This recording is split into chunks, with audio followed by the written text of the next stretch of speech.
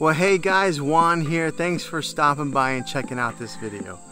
Now recently I did a Christian YouTuber collaboration video where we took 6 different YouTube content creators and they recited their favorite Bible verse and then explained what it meant to them. If you haven't seen that video, you can click on this card above here, or I'll put a link in the description below. But now this video that you're getting ready to watch is a part 2 to that collaboration, where we're taking 7 different YouTubers and they're doing the same thing, reciting their favorite Bible verse and then explaining what it means to them. So make sure you watch this video all the way to the end. We have 7 great different personalities that are going to be doing this, and some of them are brand new to YouTube starting off, and some of them have been at it for a little while, but I think it's going to be a great little video, and thanks for checking it out. And make sure you click on the links to all their different channels below and subscribe to them.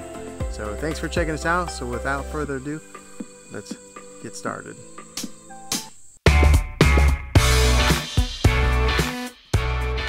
Everybody, my name is Artonique Nelson, and first of all I just want to thank Juan for featuring me on his channel. And for all of you guys that may be watching this video right now, if you are not subscribed to Juan, go ahead and hit that subscribe button. He's got an awesome community over here. I just wanted to share with you guys my favorite scripture, and that is Proverbs chapter 31 verse 30, and it says, "Charm is deceptive and beauty is fleeting, but a woman who fears the Lord is to be praised."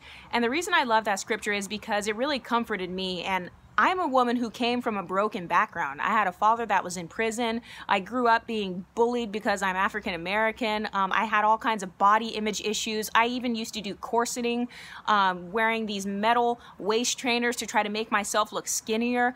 And all of this was because deep down inside, I didn't think that I was valuable. I didn't understand my identity. But once I got the revelation of God's love for me, it totally changed my life. And so for all these women out there that may be watching this right now, I just want to encourage you and let you know that we serve a God who restores, and God loves you just the way you are. He didn't make a mistake when He created your nose or your hair texture or the way your body looks. God loves you for who you are, and He has a plan and a purpose for you. All right? God bless you. Hey, what's up everybody? I'm Lorie Brumfield, and today I wanted to share with you one of my favorite Bible verses. It's so hard for me to say that because honestly, like, there's so many I love. But I'm going to share with you the one that I've clinged to the most in the past couple of years, because I have dealt with a lot of anxiety and depression issues, which, by the way, is my newest video, so you can check that out if you want to. But the verse that I chose is Psalm 51:12, and it says this: "Restore to me the joy of your salvation and grant me a willing spirit to sustain me." So I really have been clinging to this verse in particular for, like I said, the past couple of years, because it really does remind me where my joy comes from. My joy doesn't come from temporary things. Everything in this world is very temporary, and I have eternal life because of Jesus, because of the salvation that comes from Jesus Christ. And so it's in Him that I find my joy. It is in Him that I am able to have that willing spirit to sustain me, to keep fighting the good fight of faith. All of these things, all these struggles, and like this life, this current very short life here on earth, it's nothing compared to the good things. It's all going to be good things in eternity. And so our lives don't just end here, right? Just because we leave this body. We will go on because of salvation in Christ. We've received eternal life where we will be able to just enjoy all of the good stuff. And so I have to cling to that hope. And so I hope this encourages you as well, especially if you're dealing with anxiety and depression right now and you're dealing with some of these things. I hope that it brings peace and joy in your life as well. This is how I fight my battles.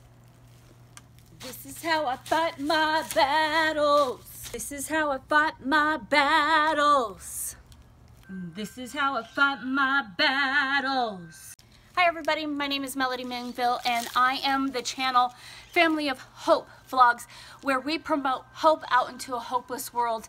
And today I'm sharing my favorite scripture, and I wanted to let everybody know that scriptures change as you grow in the Lord, as you grow up in life, and for your circumstances of what's happening right then and now. Right now, my favorite scripture is in Acts 16, where Paul and Silas were arrested and they ended up in prison. And out of the Message Bible, it says, along about midnight, Paul and Silas were at prayer and singing a robust hymn to God. They were singing a loud song to God. They were lifting their hands while they were chained up and bound up in chains. The other prisoners couldn't believe their ears. Then, without a warning, a huge earthquake. The jailhouse tottered and every door flew open and the prisoners were all loose. And when you had just seen me saying, this is how I fight my battles, because it may look like I am surrounded in chains and bondage and in prison, but I'm telling you right now, this is how I fight my battles, and I am free today in the Spirit of the Lord. I am free today that I could be free and worship my King, and He has set me free from my battles today. That is why Acts 16:22, where Paul and Silas worshiped and the earthquake happened and all the prisoners were loose. Just remember, that's how you fight your battles. That's how you get out of prison, and that's how you break your chains. Lift your hands, sing to the Lord, dance to the Lord, do whatever you can to get those chains loose. And that's why. Thank you so much for allowing me to share my favorite scripture right now. We'll see you guys all another time. Bye. Hey guys, this is Josh from The Narrow Path. Wanted to share with you my favorite Bible verse. Comes from Philippians chapter 4, verses 6 through 7. Basically it says not to be anxious about anything, but in everything in prayer and supplication and thanksgiving, to present your requests before God. And the peace of God, which surpasses all understanding, will guard your hearts and minds in Christ Jesus. I love these verses because I, for one, struggle a lot with anxiety. And it's nice to know that God actually cares and that I can come to Him with my anxiety and He'll help me through it. By saying that He guards our hearts and minds is actually a picture of an army garrison protecting a town. So His peace will help guard our hearts and our minds when we're honest with Him about what we are struggling with. Hey y'all, my name is Allison and I have a family vlogging channel. It's called Coffee and Littles. It's just where I share my day-to-day life being a stay-at-home mom of a 10-month-old and a 4-year-old. And I also share my faith on there as well. Today I'm going to share one of my favorite Bible verses. It is Matthew chapter 5 verse 15 through 16. It says, neither do men light a candle and put it under a bushel, but on a candlestick, and it giveth light unto all that are in the house. Let your light so shine before men that they may see your good works and glorify your Father which is in heaven. There's also this quote that goes perfectly with it. Don't forget that maybe you are the lighthouse in someone's storm. Do y'all not just love that? I know that some people don't realize how much their light is shining on people. You don't realize that your encouraging words, you sharing the scriptures and your testimonies, it is helping people. Whether you see it, you are. Don't ever let the devil come down on you, make you feel dumb or feel like you aren't helping or you aren't making a change, because you are. No matter what, do not give up sharing God's word and bringing light into this dark, sad, evil world. We need people to share God's word. We need people to shine their light on this world. So please don't ever give up sharing your faith, because we all know that this world desperately needs it. Thank you so much for including me in this. I'm so grateful and thankful to be able to have the opportunity to be in this video with all of the other people.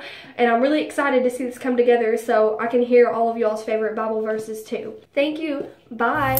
Hi, my name is TWANNA and I am the owner of Talk to TWANNA on YouTube. And so my friend asked me, hey, what's your favorite Bible verse? And I said Philippians 4:13. I can do all things through Christ who strengthens me. Why is it my favorite Bible verse? Because I've been through so much. I'm 47 years old and I have been through more than enough. And probably am going to go through some more things, and you know what? It's okay, because I know I'll get through it. I know that through Jesus Christ, anything is possible. I've been through abusive relationships, sicknesses that should have taken me out, and I'm not really even supposed to be here, but, you know, because of God's grace and mercy, I can do it. I can do whatever I want. I'm not even supposed to be able to look at you and do this video, but I am. I'm sitting at my favorite restaurant, Panera Bread, and I am getting some work done on my YouTube channel, which is amazing to me because, you know, when all odds are against you, and then, you know, you look around and go, wow, I'm still here, wow, I'm doing this. God is amazing, and I just wanted to sit here and encourage you that if I can make it through anything, if I can do it, so can you. Bye.